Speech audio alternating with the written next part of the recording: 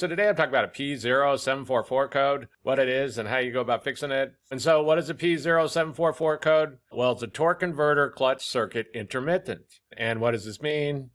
Well, automatic transmissions use a torque converter, and the torque converter basically uses fluid to connect the engine power to the transmission. So most vehicles nowadays have what's called a torque converter lockup clutch.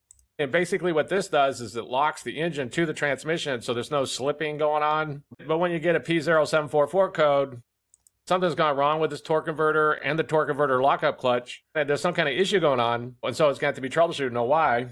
And one thing to note about this code is that it can be kind of difficult to troubleshoot and to fix. If the transmission has really high mileage on it, it might be better just to replace the transmission or to get it fully rebuilt. Although you can attempt to fix this code, just keep in mind that this can be kind of difficult to do sometimes. And so what are some possible causes of a P0744 code?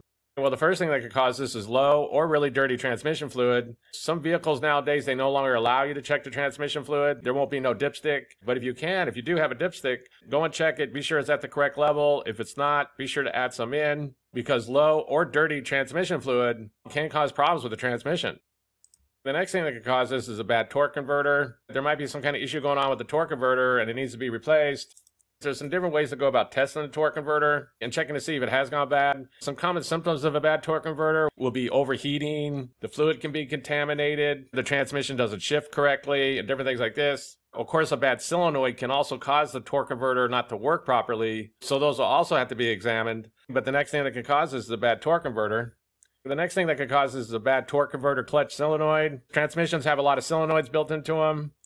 And if one of these solenoids goes bad, then that can affect the torque converter and the way it's working and different things like this. And every transmission is going to be different. The solenoids are going to be located differently. How many there are can also vary, different things like this. So if you do go to work on your transmission, you will need to get a diagram where all those solenoids are located so you can go and test them and check to see if they have gone bad. Basically, once you locate them, you can use a multimeter to check them for ohms. And then you look up what they're rated to be at. And if that solenoid's off, if it's not at the rated ohms that it's supposed to be, then you know it's bad and you know you need to replace it. There's some good videos on how you go about doing that. But the next thing that could cause this is one of the solenoids has gone bad.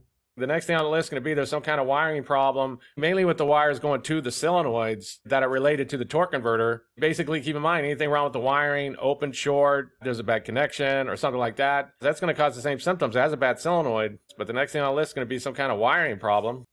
And the last thing on the list is going to be that there's a bad computer, like a bad transmission control module or a bad powertrain control module, or one of the computers is having some kind of issue. This isn't too common. Usually when you have a P0744 code, there's going to be some kind of issue going on with the transmission or with the wiring going to it. Well, but it is possible one of those computers has gone bad and there's some kind of issue going on with it. If you do think it's a bad computer, be sure that your battery is good and that the alternator is charging correctly. It's because these computers all need a good, stable power supply, or else it can throw them off and cause them to have issues. Also, all these computers need a good ground, or else that can throw them off and cause them to have problems. So if you do think that's a problem, you can use a jumper wire. You could jumper to the computer and then jumper off to a good ground and then just see if the problem clears. But like I said, this is kind of rare. It's not usually a computer. But the last thing on the list is going to be that there is some kind of issue going on with one of the computers that's causing a problem. And so that's basically it. I just want to give a basic overview of how you go about fixing a vehicle with the P0744 code. If you have anything to add, please comment down below. If you have any questions, ask me. I'll try to answer them. If this video helps you, please click like, please click subscribe, and have a good day.